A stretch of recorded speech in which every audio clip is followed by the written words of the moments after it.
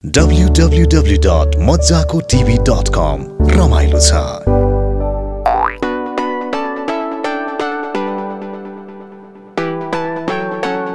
America चाहिँ नेपाली चलचित्र उद्योगको लागि सबभन्दा ठुलो उर्वर भूमिको रूपमा लिएको छु मैले। जुन ममा योभन्दा अगाडिको जुन आरोप लागेको थियो दुईटा तीनटा चलचित्र, त्यो चलचित्र भति यसरी टिभीमा प्रशंसा नगरौँ न।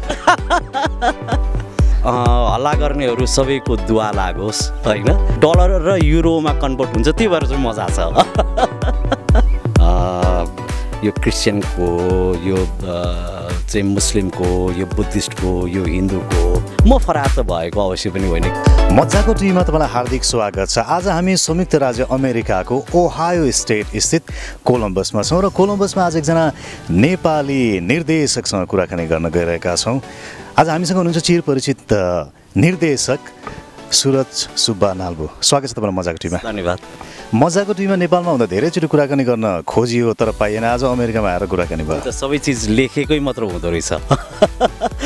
तपाईँसँग त्यत्रो लामो पुरानो सम्बन्ध मेरो, तर तपाईँको कार्यक्रममा चाहिँ उहीँ हुँदाखेरि कहिले पनि जम्काभेट कहिले पनि सायद जुरेन। फिल्मका अन्य काममा जम्काभेट भयो। एउटा सिनेमामा त तपाईँले मेरो भोइस डब नै गरिदिनु भएको छ, विल्सन विक्रम राईको आवाज।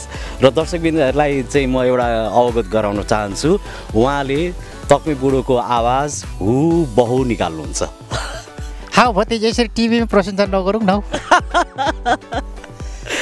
दाइ जस्तो अब हेरिरहेको छु, अब अमेरिका आएपछि अझ तपाईँ ह्यान्डसम हुँदै जानु भएको छ। यो खास यो सुन्दरताको यो ह्यान्डसम हुने यो राहत चाहिँ के हो खास चाहिँ?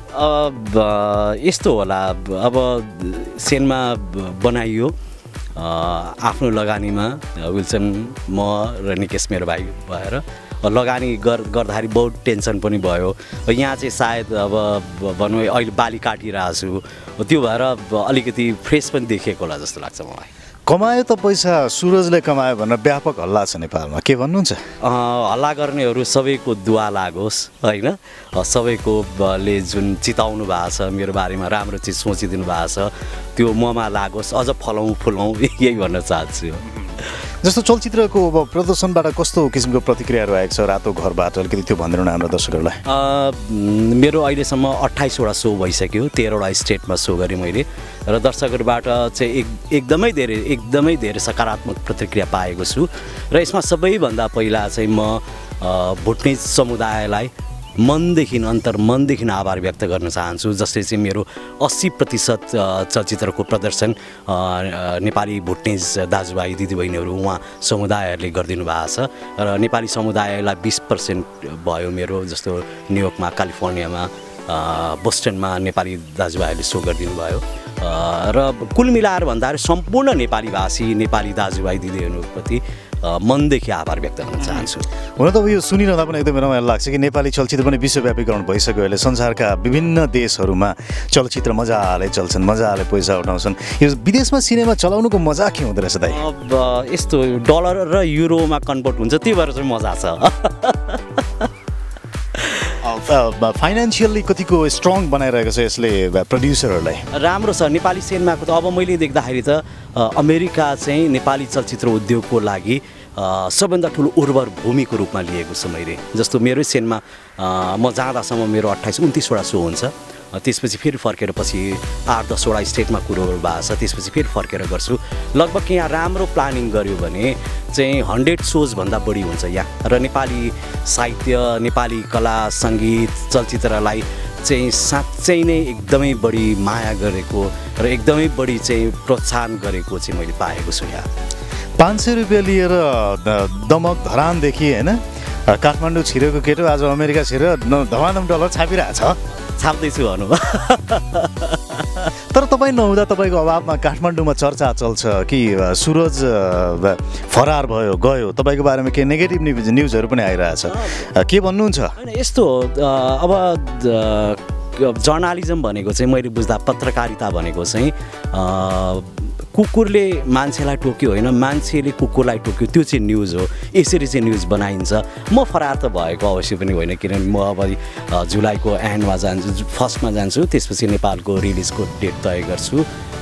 त्यसपछि फेरि यहाँ आउँछु र यहाँ चाहिँ अर्को सिनेमाको सुटिङको प्लानिङहरू गर्छु म। तपाईँको बारेमा न्युज बनाउने साथीहरूलाई, तपाईँको बारेमा गसिप बनाउने साथीहरूलाई उहाँहरूको लागि चाहिँ तपाईँको सन्देश के छ, के भन्न चाहनुहुन्छ?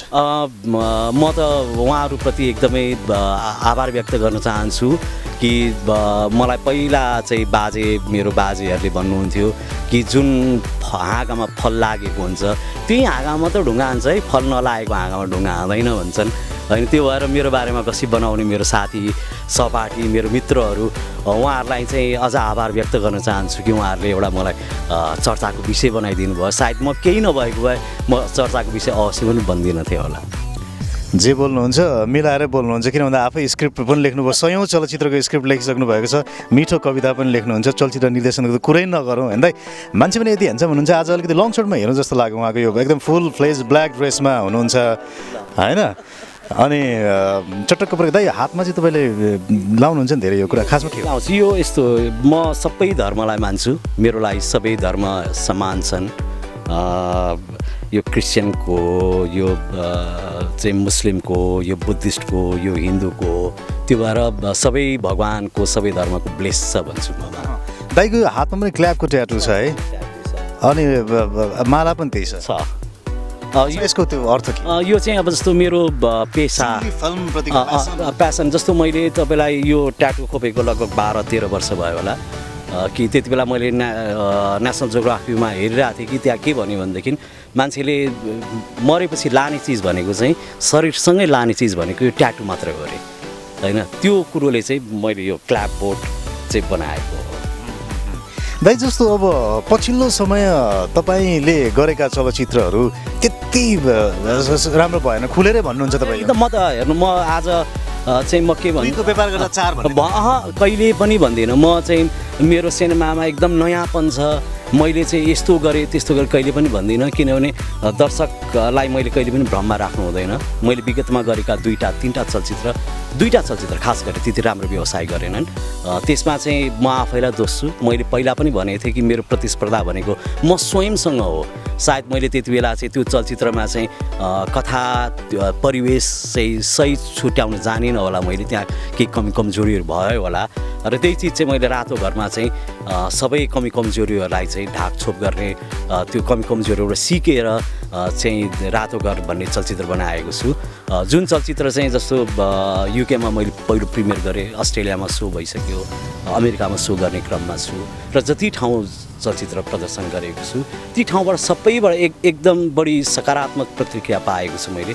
त्यो हिसाबमा चाहिँ रातो घर जुन ममा योभन्दा अगाडिको जुन आरोप लागेको थियो 2-3 चलचित्र, त्यो चलचित्रको आरोप चाहिँ सायद यो चलचित्रले चाहिँ मेटाउँछ भन्ने पूर्ण विश्वास त छु म। सिनेमाको सपना बोकेर हिँडेको छिटो हिँडेको हिँडै छ होइन, अहिलेसम्म यो दौरानसम्म आइरहेको छ। त यो सिनेमाभित्र काम गर्दा अनि निर्देशक भएर अरूलाई निर्देशन गराउनुको मजा चाहिँ के हुँदो रहेछ? एकदमै तपाईँलाई जस्तो पछाडि बसेर चाहिँ कमान्ड गरेर अर्डर गरेर कुर्सीमा बसेर र यो भएन कट नेक्स्ट सर्ट भनेर जुन गर्दाखेरिको जुन एउटा भनौँ मजा छ, सायद त्यो मजा त अरू केहीमा पनि छैन भन्छु म। जिन्दगीको सबैभन्दा मजा भनेको कलाकारितामै हो तपाईँको? हजुर, किन यो त मेरो प्यासन हो, यो मेरो पेसा हो, मेरो चुला यसरी बल्छ। आज म यहाँ तपाईँसँग अमेरिकामा आएर चाहिँ तपाईँसँग यसरी शास्त्राचार्य गरिरहेको छु, यसको पछाडि पनि यही मेरो प्यासनको उपज हो भन्छु। दाइ मजाको टिभी तपाईँ कतिको हेर्नुहुन्छ? हेर्छु, राम्रो लाग्छ मलाई।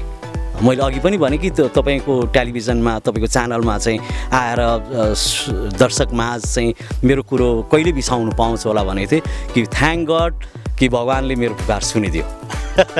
दाइ एकदमै खुसी लाग्यो दाइले यति भन्दाखेरि। र अबको तपाईँको योजना के छ? काठमाडौँका हलहरूमा कहिले चलचित्र चल्छ, नेपालमा कहिले चलचित्र चल्छ, तपाईँको चर्चा फेरि कहिले चुलिन्छ, के छ त्यसको प्लानिङ के छ? गर्नुहुन्छ नि तपाईँ? त गर्छु नि। अब यहाँबाट गइसकेपछि म जुलाईको 1मा जान्छु, त्यहाँ गएपछि चाहिँ मेरो डिस्ट्रिब्युटरहरूसँग बसेर डेट फिक्स गर्छु।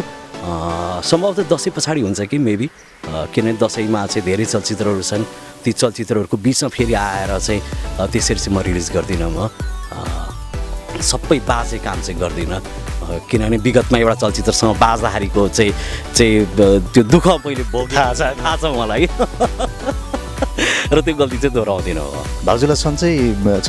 एकदमै सन्चै छ। नानी केटाकेटीहरू सब खुसी छन्। अन्त्यमा मजाको टिभी हेरेर दर्शकलाई तपाईँको मजाको मेसेज के हुन्छ?